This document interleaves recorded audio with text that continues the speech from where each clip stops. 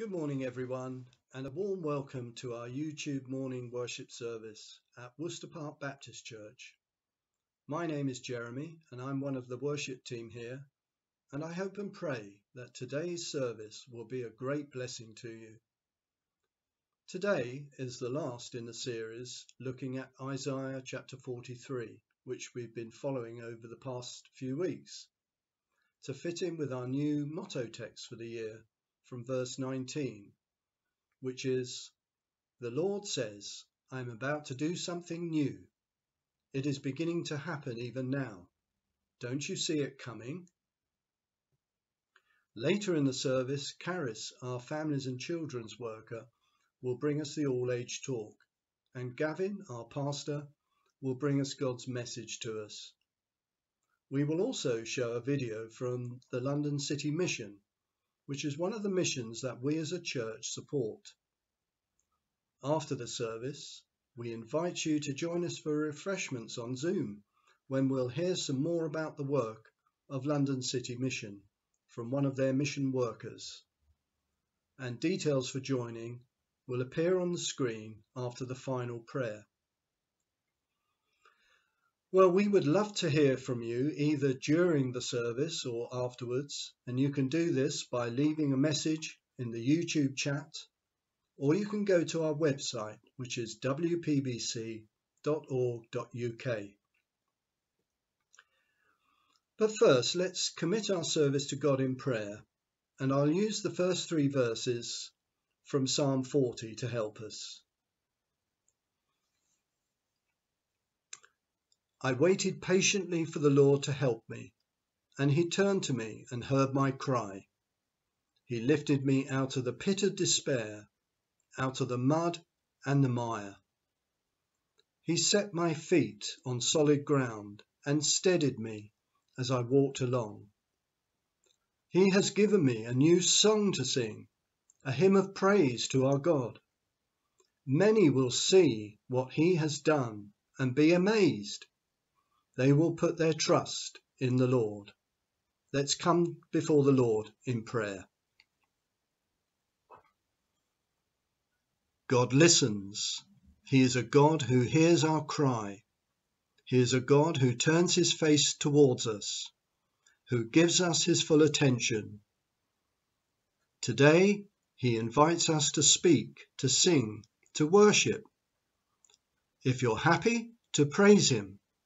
If you're worried, to pray. If you're in trouble, to confess. If you're ill, to ask for help. We pray that many will see what you have done and be amazed, and will put their trust in you, O Lord. For the prayer of a righteous person is powerful and effective. Let us turn to the God who hears. Amen. So I'll now hand over to Kat to lead us in singing 2 songs. Firstly, Great is Thy Faithfulness, followed by Be Still for the Presence of the Lord. And then Caris will bring us the all-age talk.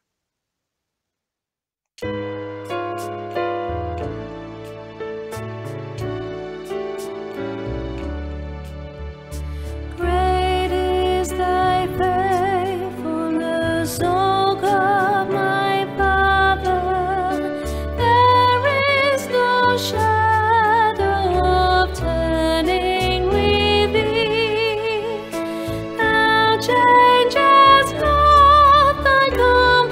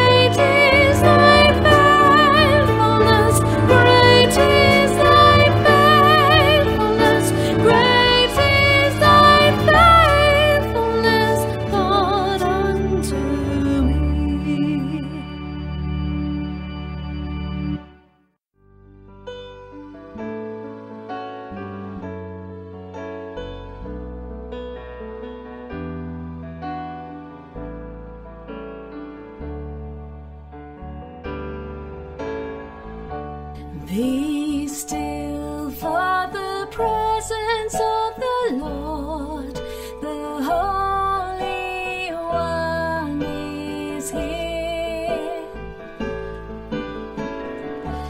Come bow before him now with reverence and fear. In him no sin is found. We stand on holy ground. Be still for the presence of the Lord, the Holy One is here. Be still for the glory of the Lord is shining all around. He burns with holy fire, with splendor he is crowned. How awesome is the sight! O radiant King of light, be still for the glory of the Lord is shining all around. Be still for the power of the Lord is moving in this place. He comes to cleanse and heal, to minister his grace. No work too hard for him. In faith receive from him. Be still for the power of the Lord is moving in this place. Morning everyone. I wonder if you have ever been rescued. Could have been something quite dramatic that you needed rescuing from, or something quite small and maybe a bit insignificant. But I imagine all of us have needed rescuing at one time or another. Maybe we've locked ourselves out of a house and someone has had to climb in through an open window to open the door and help us out. Maybe we've got stuck somewhere and someone else has had to come along to give us a hand. We could have been stuck in a big muddy puddle, not able to get out, or stuck up in a tree where we've climbed up high and now we can't get down without someone else to help us. Maybe you've been in a situation where you've been really unsure about what to do, about what decision to take, where to go next, and someone has come along with some really good advice and rescued you from that tricky situation. Or maybe in your homeschooling you've just come across something that you haven't understood at all, and someone else has had to come along and explain it to you and help you to understand it so that you can get to the answer and see what you have to do. We all need rescuing sometimes, don't we? And also we love to hear about great rescues. So this last week Steve and I were watching The Perfect Planet on TV, and we were amazed at watching the rescue of the baby elephants. They had been left orphaned because of a great drought in the country where they lived, but now they'd been rescued and they were living in a safe reserve, living with keepers who actually stayed with them 24 hours a day. They slept next to the elephants and they fed them these great big huge bottles of milk. They played with them, they cleaned them and fed them and generally looked after them and brought them back to life again. It's a wonderful rescue story, so if you haven't seen it, catch it up on the BBC iPlayer if you can. Well, how about going back to Woody and Buzz in our Toy Story films? Do they ever need rescuing? Now, I do need to add here as a little aside that I know that Buzz and Woody are not characters from the Bible, but their story is so interesting and so relevant to our themes at the moment that we're going to stick with them just for one more week. Here we go. If you remember, in the first Toy Story movie, Buzz and Woody start off not liking each other, but eventually make up their differences and become friends. But then Buzz is taken by the very unpleasant boy next door, Sid. He lives next door to Andy, and Sid has very desperate plans of what he wants to do to Buzz. So Woody sets out to rescue him, but then also finds himself stuck in Sid's bedroom. And worst of all for both of the toys, it's moving day. Andy's family are moving to a new house, and if the toys can't escape, they will be left behind, which is a terrible thing to happen to Andy's favourite toys. But there's one thing that later on in one of the movies Andy says about Woody. Something that makes Woody special is he'll never give up on you, says Andy, ever. He'll be there for you no matter what. So Woody doesn't give up on Buzz. He and the other toys in Sid's room hatch an elaborate plan to rescue Buzz, and by this time Buzz is strapped to a rocket and he's in the garden, and Sid wants to set light to the rocket and launch him into space. But Woody and the other toys manage to distract Sid, get Buzz away from the garden and chase after the moving van to be with Andy. Phew, that is a great rescue, and it's a new beginning for Woody and Buzz together as friends in Andy's new house. Now today, in our Isaiah passage, we're thinking about God being our rescuer, or another word for that is our Redeemer.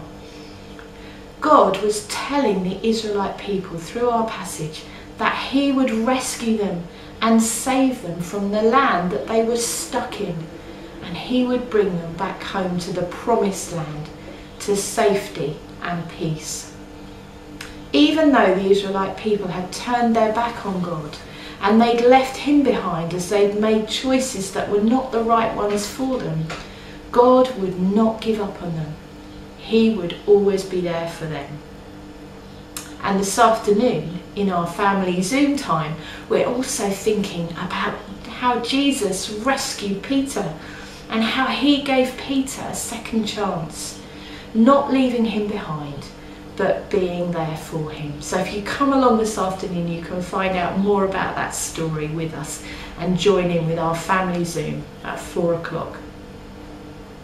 But for now, let's just have a think together. Do we ever feel like we might be a bit stuck and we need God to come and rescue us? Do we need to remember today that God will never leave us no matter what, and he will always be there for us?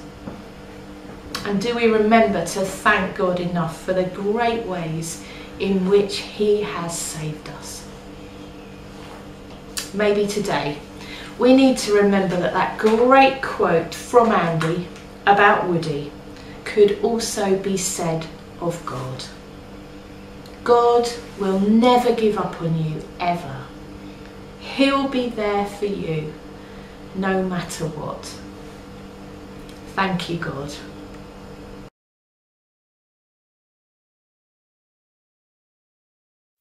When it feels and this world is overwhelming.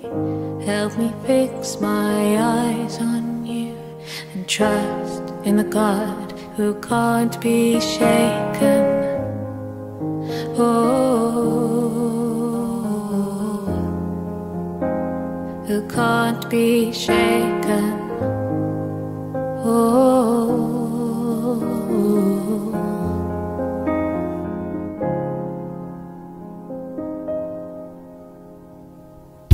When the fears are circling over and despair comes creeping closer, help me fix my eyes on you and hope in the God who can't be shaken.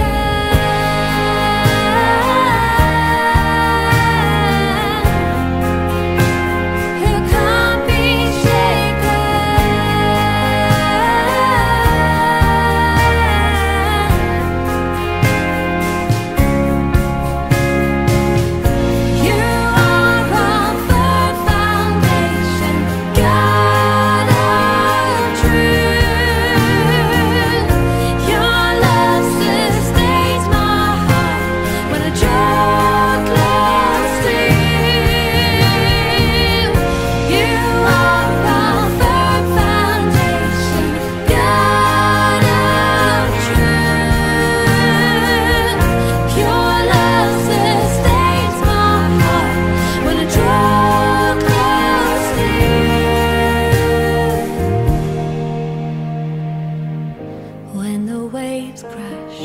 over my dreams and I'm unsure where this all leads, help me fix my eyes on you and lean on the God who can't be shaken.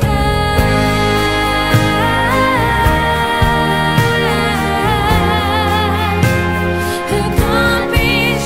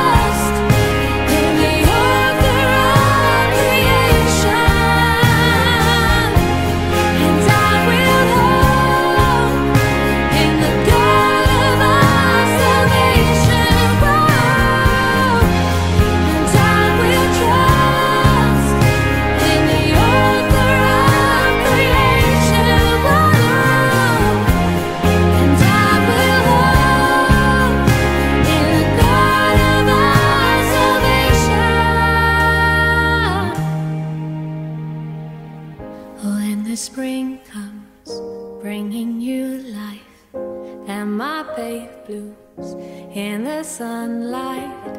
Help me fix my eyes on you and rest in the God who can't be shaken. Who can't be shaken. Who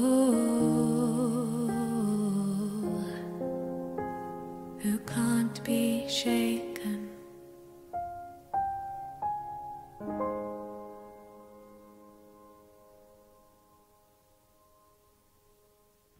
Greetings, Worcester Park Baptist Church. London City Mission thanks you for your continued years of financial and prayer partnership support to us, enabling us to continue reaching out to the least reached across London to find faith in our Lord and Saviour, Jesus Christ. My name is Andrew Barnett. I'm a London City missionary working in North Kensington, that's West London, within the area where the Grenfell tragedy took place in 2017. My specialism for missionary history is working with the homeless and marginalised groups throughout this community and region. Matthew chapter 9 verse 37 to 38, Jesus said to the disciples, "The harvest truly is plentiful, but the labourers are few. Therefore pray earnestly to the Lord of the harvest to send out labourers into his harvest field." An overview of what I do with London City Mission. For the next 5 years, missionaries are to work within their borough, reaching out to multiple churches to develop partnerships so that more labourers, more churches will be mobilised into the community to reach least reach groups. So at this moment of time, part of my work is doing district surveys, getting familiar with the whole of my community and the borough, mapping out, identifying evangelical churches and churches within that area, seeking to make contact with church leaders, to have conversations, encourage them and partner with them, you know, in the aim of supporting them to be mobilised, sharing our 185 years of expertism of reaching out to these reach groups in the community. Galatians chapter 2 verse 10, the Apostle Paul notes in Galatians that when he had his council meeting with the officials in Jerusalem, Peter had the gospel to go out to the circumcised, and then Paul was commissioned to go out to the Gentiles, the uncircumcised. So they both shook with the right hand of fellowship. But they said to the Apostle Paul, only they asked him to remember the poor, the very thing that he was eager to do. And this is the same thing of our ministry. Our heart is reaching the poor within the community. Before the COVID and the lockdown happened in 2020, I was partnered with a local church in North Kensington, and the work I do would be training the leadership team, encouraging the congregation to learn about outreach within their community. The work I would be doing doing door-to-door ministries, going out, knocking doors consistently at least 3-4 times a year, developing friendships, being able to speak God's word into their lives, pray with individuals, and invite some to church as well as do Bible study. I also walked in the community and became familiar with shopkeepers and many other people, establishing wonderful friendships and inviting people to be a part of God's story, a part of God's community, his church.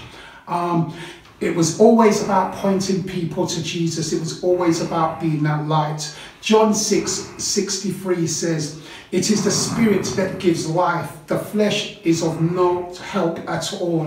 The words that I have spoken to you are spirit and life." That's Jesus' word. So it's important that the gospel is proclaimed, it is spoken. It's important that people hear the good news of our Lord Jesus Christ.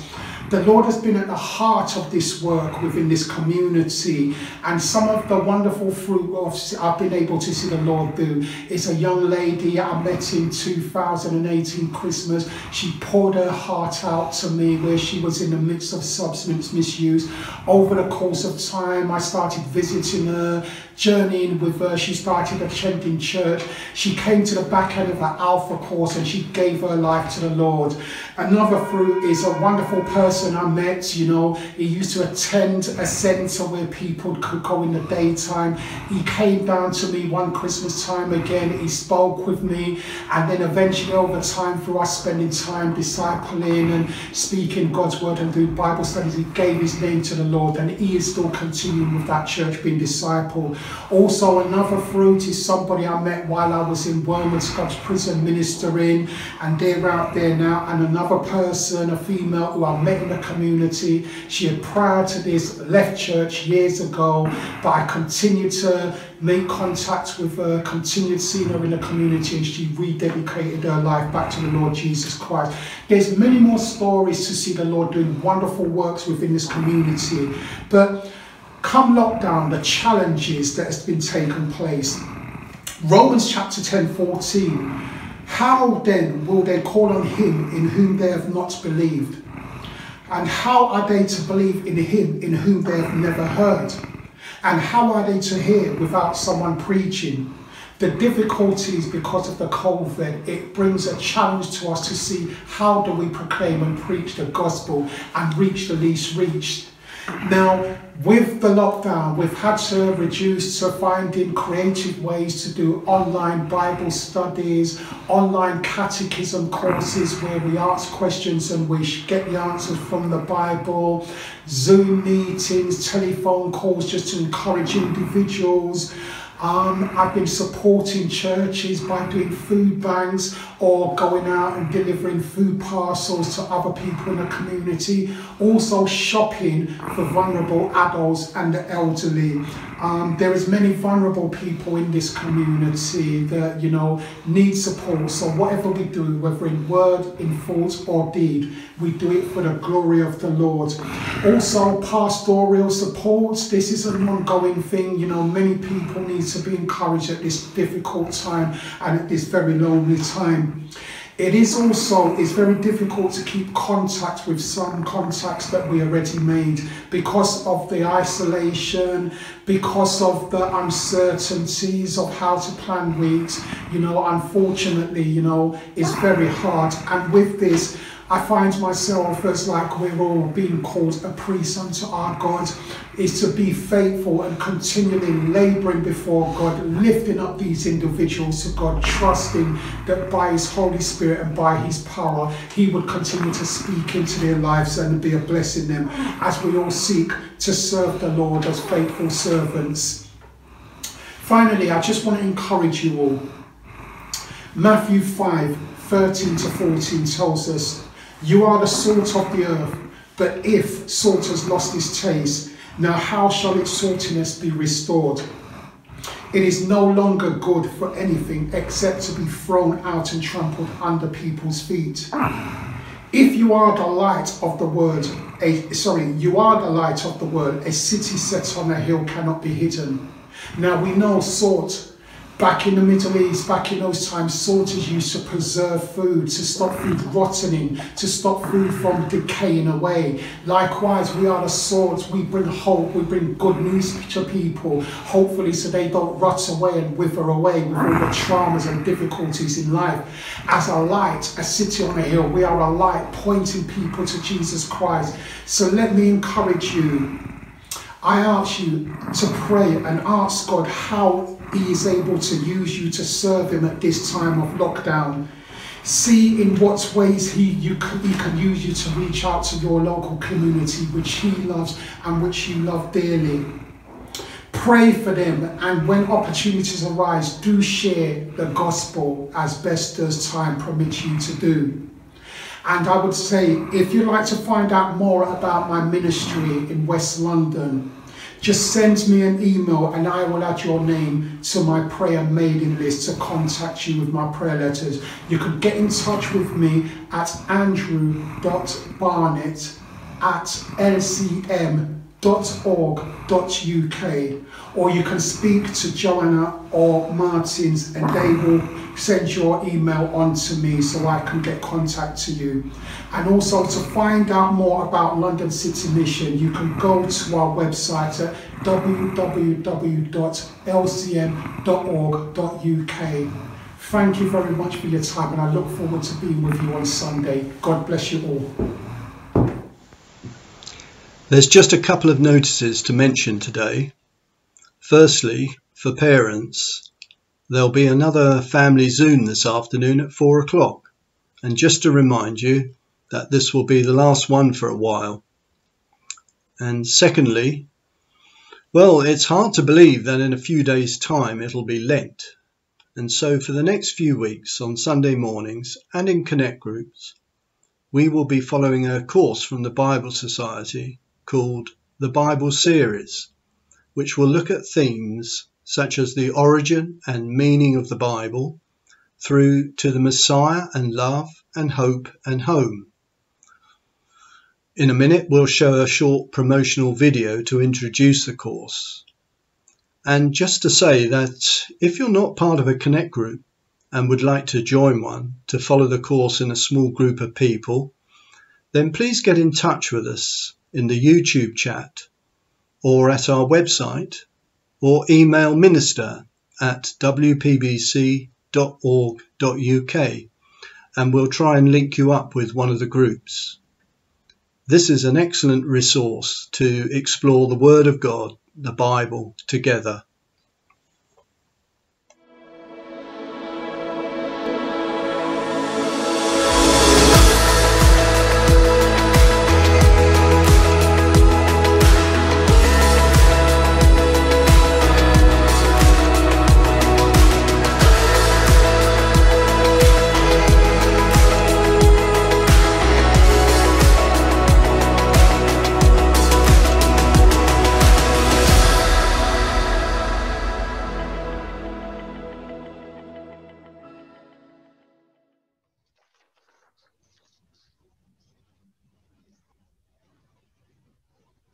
Our reading today is taken from Isaiah chapter 43, beginning at verse 14 and reading until verse 28.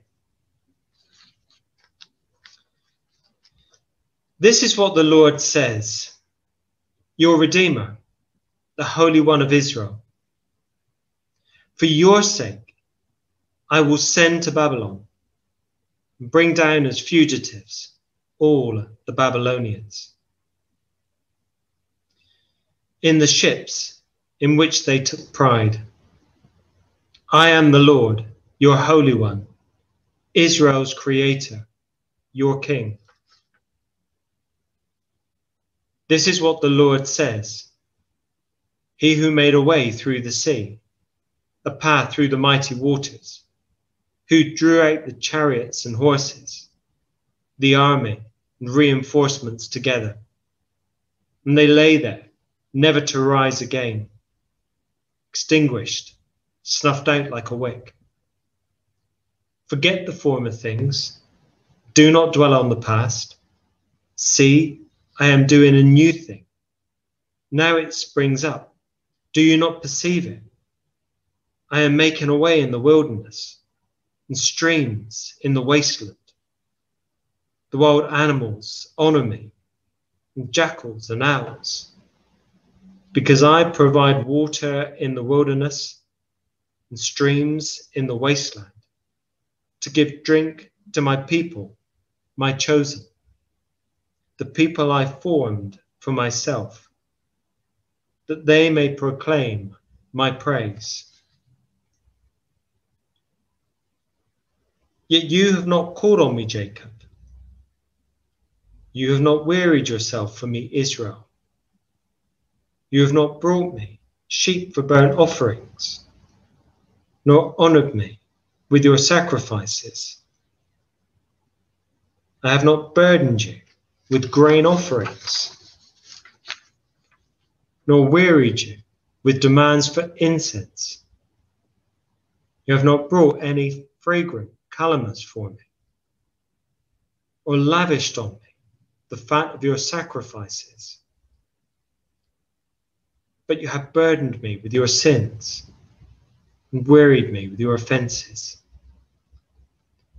I, even I, am he who blots out your transgressions for my own sake, and remember your sins no more. Review the past for me. Let us argue the matter together. State the case for your innocence. Your first father sinned.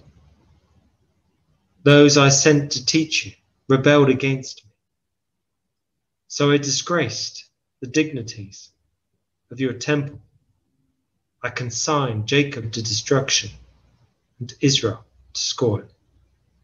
We thank God for his word. Amen.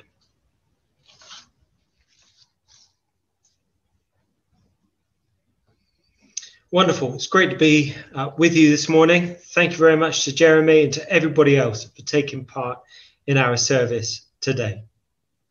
So the title that we have today, as I bring this series in Isaiah 43 to conclusion, is The Lord Who Redeems Us. What a wonderful title.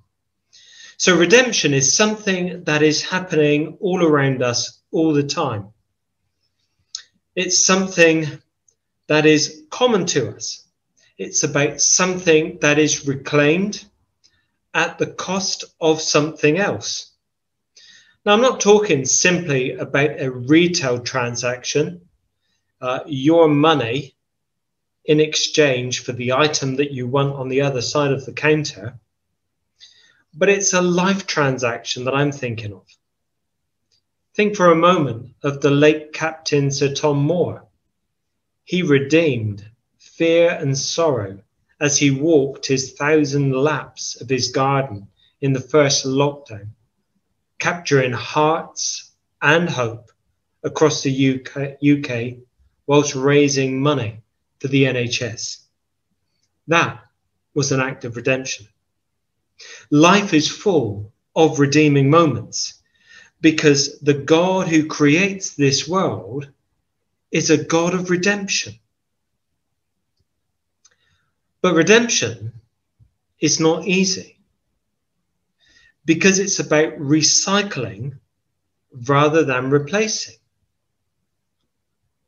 As we finish our series in Isaiah 43, we hear the prophet assure the people that God will redeem them, that this is not the end of their story, that God has a plan for them. And maybe for them, this is just the beginning. Each week in our services, we featured a quote from the Prince of Preachers, C.H. Spurgeon. Caris kindly brought us a quote for each message and for each part of our series. So today, here is the final quote from Spurgeon. Spurgeon says, "You have forgotten his mercy, but he will forget your sins. You have grieved him, but he still has a tender heart towards you. He will blot out your sins." Wonderful. We have 3 brief headings this morning. So here's the first of them. He will not remember your sins. In the Jewish Tanakh, Isaiah 43 verse 25 translates this way. It is I who, for my own sake, wipe your transgressions away and remember your sins no more. Jewish scholar Benjamin D. Summer comments, the Lord will redeem them, not due to their own righteousness, but for the sake of God's own reputation. You see, God is such that God bears the weight of the creation that he has made. So even though it is us, even though it is God's own people that have sinned against him, God comes to them, and God is the one that is the Redeemer, the rescuer. God is the one that works at God's own expense and comes and sweeps them up and brings them back to their promised land, to their homeland, Jerusalem. It is he that comes to redeem them. God's reputation is that God is good, and therefore he acts on his reputation. The people had turned away from God, and the result was that they were exiled into Babylon. But now it was time to come home, and so he came to redeem them. He came to rescue them, to bring them to new life. For all of us, there come times in our lives, as it was here for the people of Judah, for the people of Israel, come times that there are crossroads, that there are turning points in our lives. Some of those are physical, might be change of job, moving house. Sometimes they are spiritual, might be the embarking on a newfound faith. We may become Christians for the first time. It might be that during this last 11 months of this pandemic, you've become a Christian. You have started this spiritual pilgrimage, this spiritual journey. Wonderful. Or it may be that you have rededicated yourself to God after a time of nominal commitment. Well, that's wonderful too. These pivotal spiritual points require redemption. God comes in and takes us. You see, although we think we can do lots within our own strength, it takes God to move us on, God to strengthen our resolve, God to move us from A to B. Because there's something that always needs to happen within our lives to motivate, to move us. And it's God that does that. Which comes to my second point. He will forgive us. This part of Isaiah's prophecy, verse 14, begins by God naming himself as your Redeemer. To name yourself as your Redeemer is quite a thing. God is the one that will bear the expense of saving us. This is not a grandiose title that you would give yourself to kind of make yourself look big. Your Redeemer. No, this is the title of a servant. This means that you're going to give yourself over for the sake of another. You're going to give of yourself to save somebody else. The people of Israel had sinned and were in exile. Sin causes separation between us and God. God is holy, and holy kind of signifies separation, otherness. But God comes to deal with the sin that separates us from him in the person of Jesus Christ. In the New Testament, it's written in one of the letters called the Ephesians. It's written in chapter 1 and verse 7. In him we have redemption through his blood, the forgiveness of sins in accordance with the riches of God's grace. We have redemption, meaning we have been bought through his blood on that act on the cross, the forgiveness of our sins. What did it cost? What were the forgiveness of our sins? What did they cost? They cost the life of the Son of God on the cross, perishing for the sins of humanity. There you go.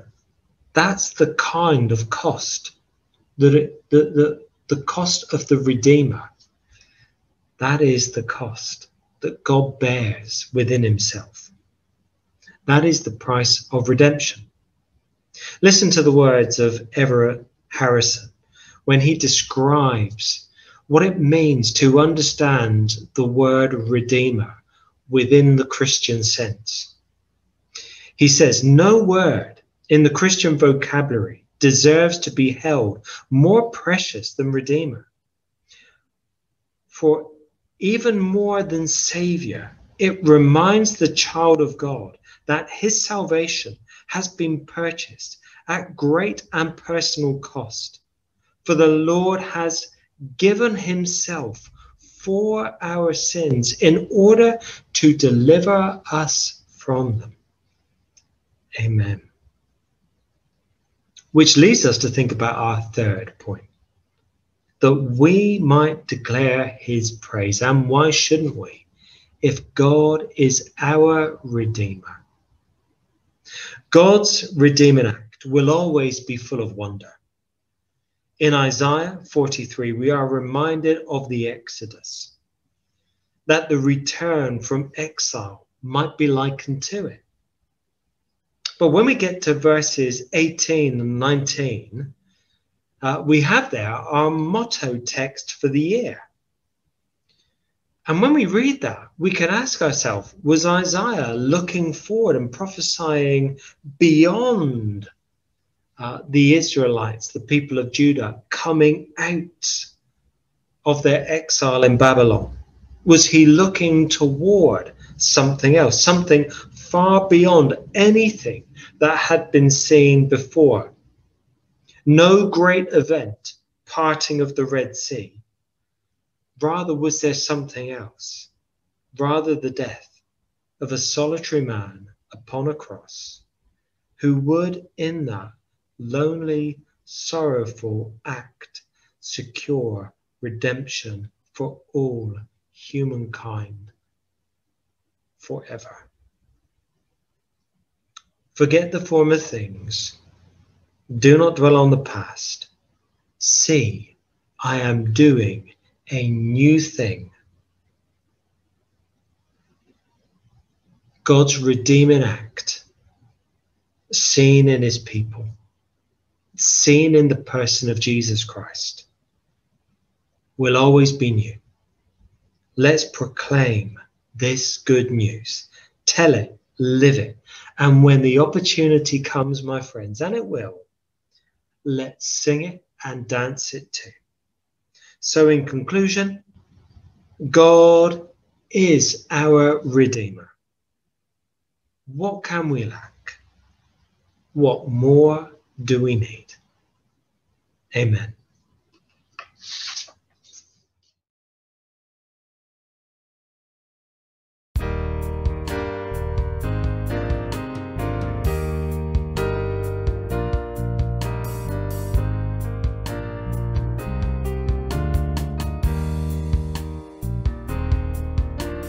Holy Spirit, living breath of God, breathe new life in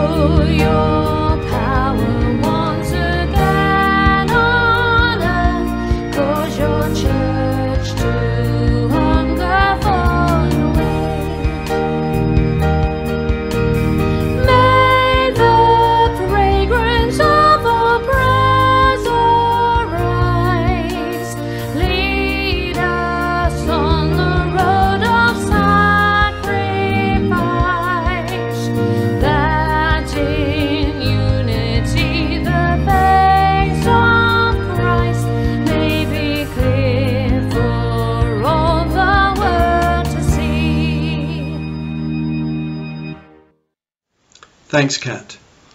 If you have any questions or feedback about today's message, you can leave comments in the YouTube chat, or you can get in touch with Gavin by emailing minister@wpbc.org.uk.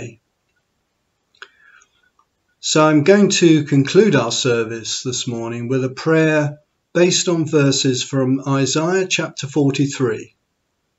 So let's pray together. This is what the Lord says: forget the former things, do not dwell on the past. See, I am doing a new thing. Now it springs up. Do you not perceive it? I am making a way in the wilderness and streams in the wasteland. I, even I, am he who blots out your transgressions for my own sake and remembers your sin no more. Father God, send us out to love you, to receive your love, and to share that love with the world. In the name of Christ we pray. Amen. God bless everyone, and don't forget to join us on Zoom for refreshments in a few minutes' time. The details will appear on the screen below. See you soon.